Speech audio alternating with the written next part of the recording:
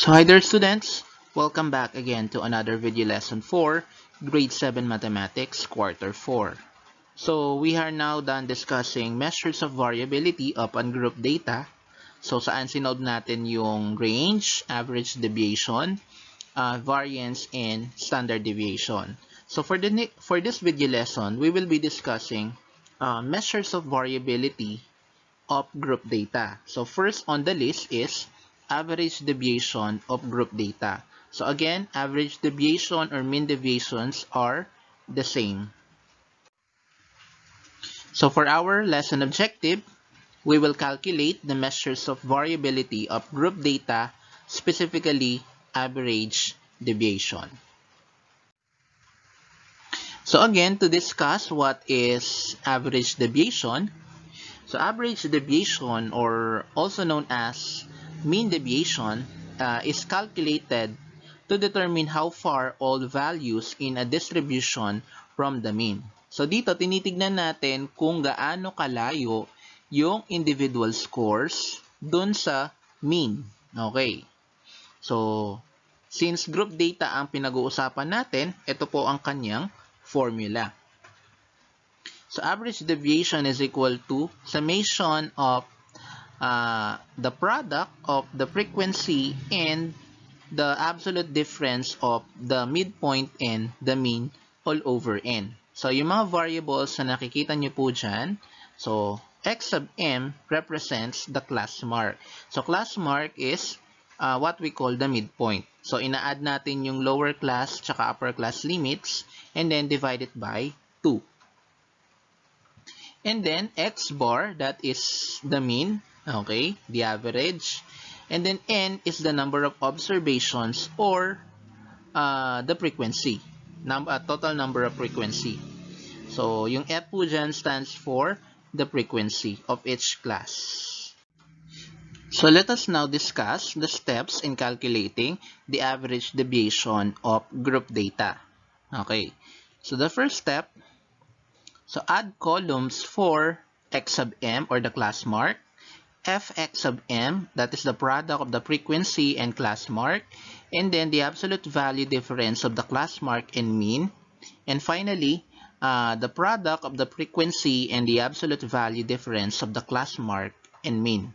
Okay, so yun po yung mga yellow na nakikita nyo dyan. So para lang alam nyo kung ano yung ibig sabihin ng mga yan, yung mga variables na yan.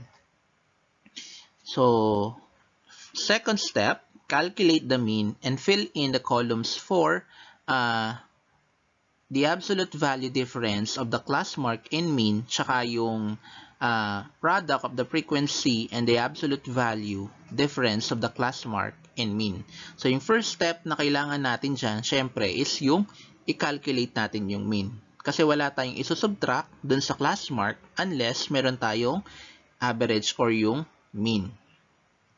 And then, calculate the average deviation. So once na fill out na natin yung mga columns ng mga proper value, correct values, that is the time that we will be applying the formula. And then we would be able to determine the average deviation. Okay, so kung ano yung pinakagitnang value na kung saan makikita natin kung gaano kalayo yung mga values dun sa ating mean.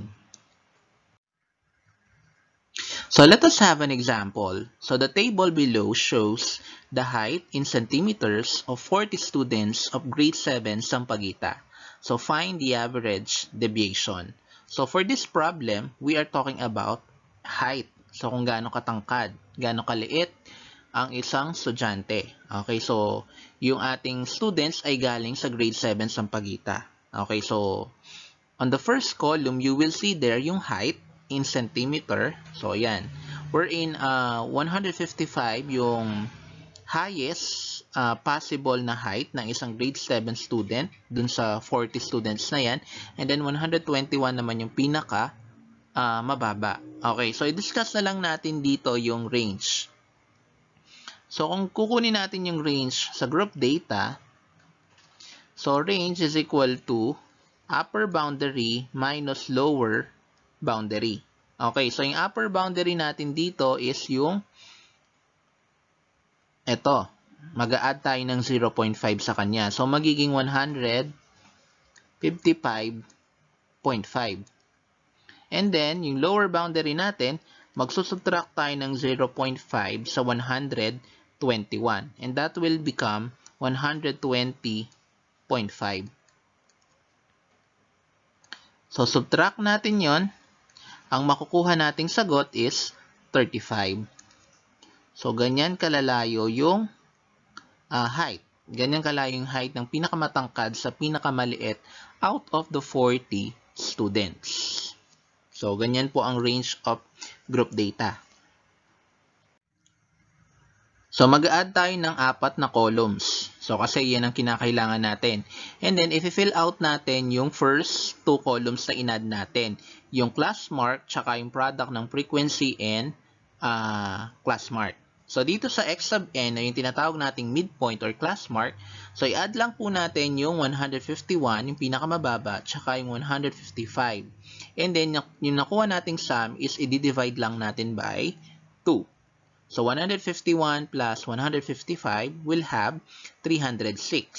And then, divided by 2 will get 153. So, kapag yung numbers natin, yung class natin, yung interval niya is odd number, yung pinakagitna agad, yun ang ating kukunin. And then, yung class interval natin, which is 5, isusubtract natin yun sa 153 pababa. Yun ang pinakamadaling technique. So, 153 minus 5 will get 148. Then, 143, 138, 133,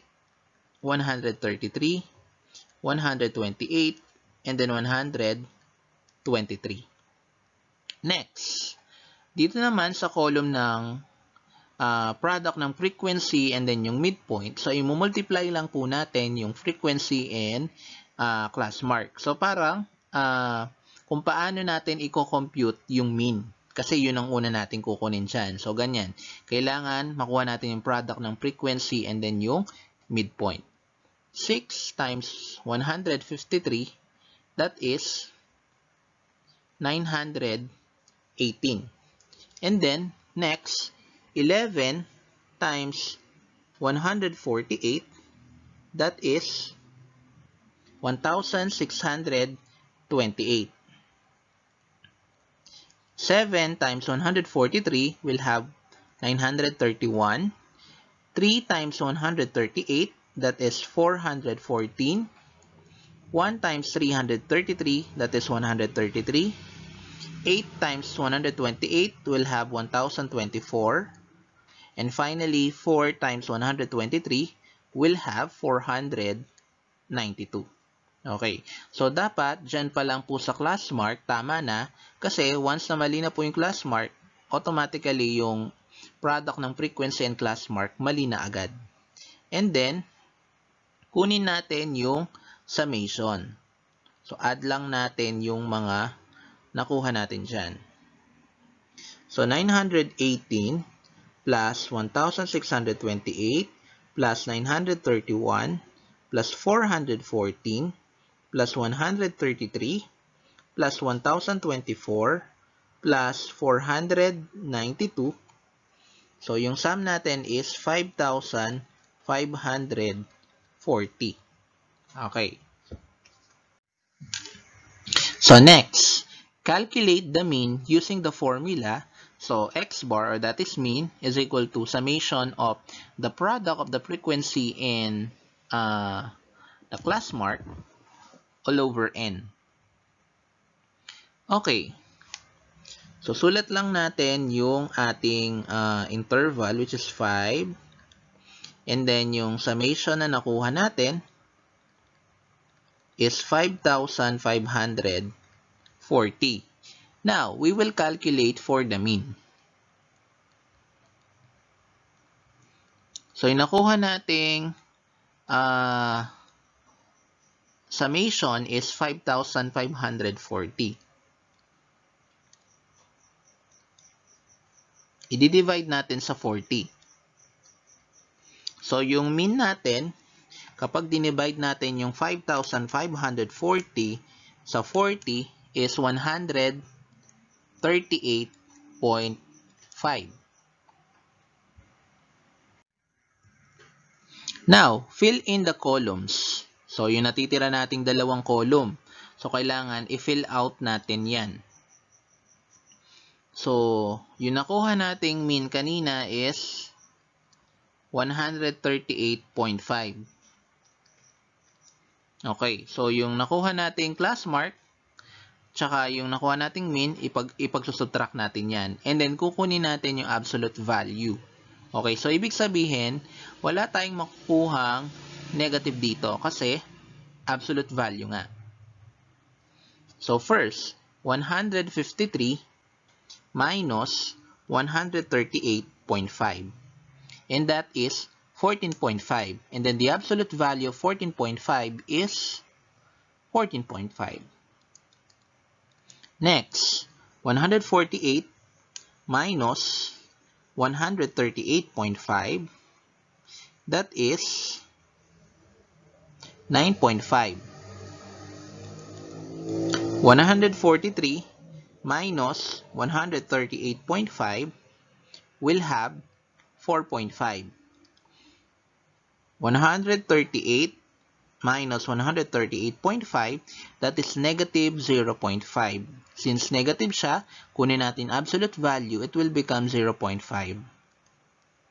Next, 133 minus 138.5, that is negative 5.5. The absolute value of negative 0.5 is 5.5. Next, 128 minus 138.5 is negative 10.5. The absolute value of negative 10.5 is 10.5. And then, finally, 123 minus 138.5, that is negative 15.5. And the absolute value of 15.5, negative 15.5 is positive 15.5. So, ayan na po.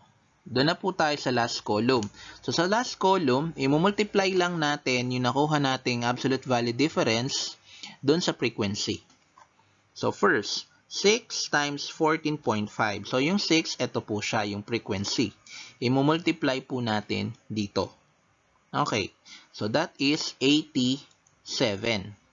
Next, 11 times 9.5, that is 104.5. Next, 4.5 times 7, that is 31.5. 3 times 0.5 will have 1.5. 1 times 0.5, that is 5.5.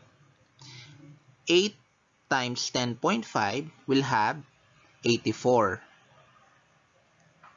And then finally, 4 times 15.5 will have 62.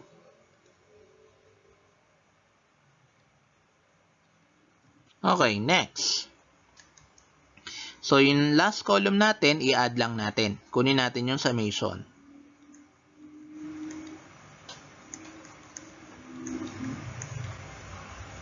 Okay. So, that is 87 plus 104.5 plus 31.5 plus 1.5 plus 5.5 plus 84 plus 62 will have a sum of 376.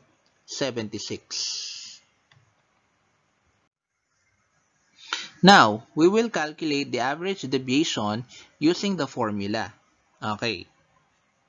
So, yung nakuha nating summation kanina is 376. And then, yung n natin is 40. So, kapag yung 376, dinivide yan natin sa 40, ang quotient na makukuha natin is 9.4. So, yun yung pinaka-average na layo ng mga height ng 40 students. 9.4. So, for the next video lesson, we will be calculating the measures of variability of group data, specifically variance and standard deviation. So as I've mentioned on the video lesson of variance and standard deviation, partner talaga yung dalawa na yan. It's because kapag kinuha natin yung square root ng variance, makukuha natin yung value ng standard deviation. Okay. So if you have any questions, comment down below. So yun lang. Maraming salamat.